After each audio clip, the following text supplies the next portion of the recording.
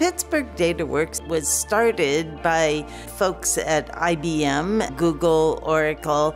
that were really concerned that over the next decades there would be an enormous need for data scientists, and that we weren't producing enough kids who wanted to become data scientists. So Pittsburgh DataWorks runs the DataJam, which is a competition for high school students, because there's a lot of work showing that fun, group-based competitions that are supportive are really fantastic at getting young people interested in a whole field and envision themselves being able to go on and get further education in college and work in this world and make really important changes to how the world operates using data.